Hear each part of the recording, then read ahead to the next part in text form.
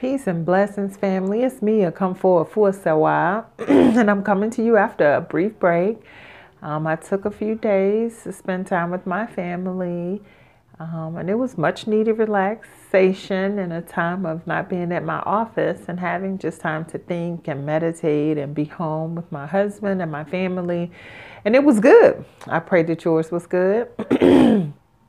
So, excuse me, I want to just kind of talk a little bit about that time of being together and just a reminder of how each and every moment of our life is special and how we have to be cognizant of that and not take anything for granted, not allow our ego to make us think, oh, this is average, or this is a standard occurrence. It's not. Everything is unique.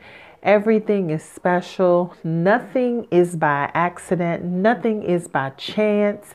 Everything that happens is for a reason. Every person that has ever crossed your path has been sent into your life for a reason. Everything that has ever happened in your life happened for a reason. Now, of course, we may not understand all of that, and we may not always have understood while it was happening what was happening. But know that everything that has ever happened is designed. It's a divine creation, or it is intended to be as such. There are no accidents. What we need to do, or the thing that we can do, is to try to figure out, what lessons did I get out of that?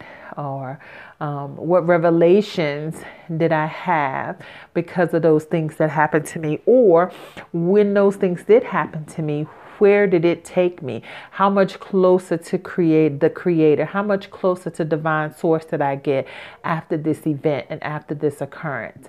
And to see, not necessarily judge things, because that's another thing that we do often. We always judge, and it's either right, wrong, bad, good, off, on. We're always judging and making decisions or judgments about things. Who knows? It could have appeared to be a negative or untoward situation, but it was for your good. I can give one example.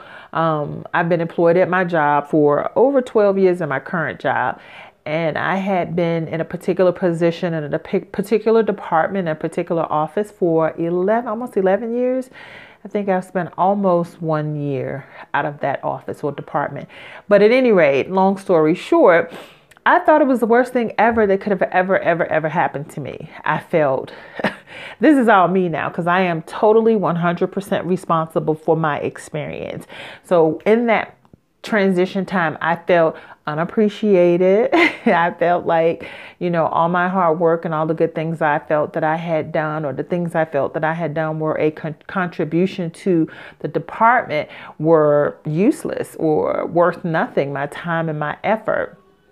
And so I thought it was a very untoward time in my life, which turned out to be, no, it was one of the best things that could have ever happened to me. By me moving to a new place and a new office and a new job, it just opened up doors for me. When I began, that happened at the end of 2017. As I began 2018, I began 2018 with a different perspective on life, with a different perspective on my destiny, with a different perspective on what I was going to do and what I was going to be focused on. And it has been, like I said, one of the best things that has ever happened to me.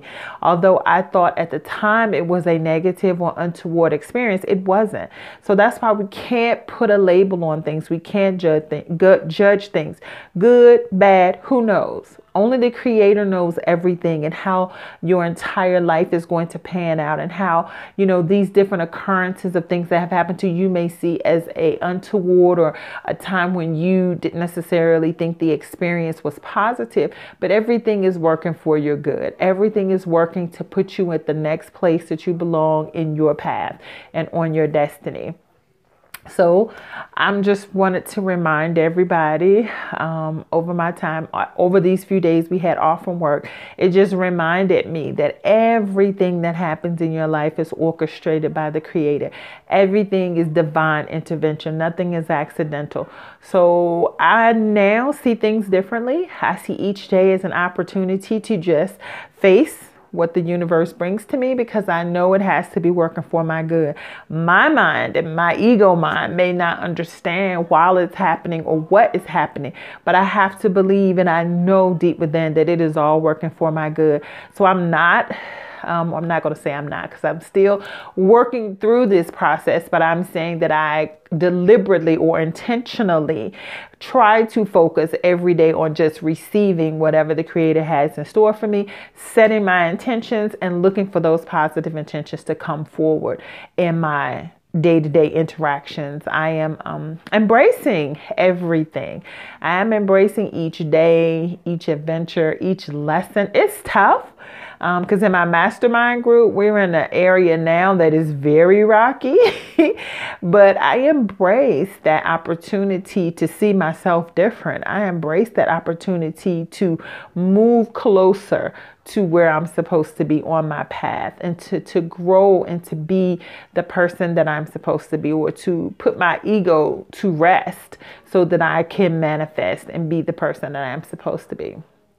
So I hope you all had a wonderful time with your family over these past few days. I sure did. I used that time to meditate and to be with my husband and to just be quiet. We didn't even watch a lot of TV. We played games. We talked. We listened to music.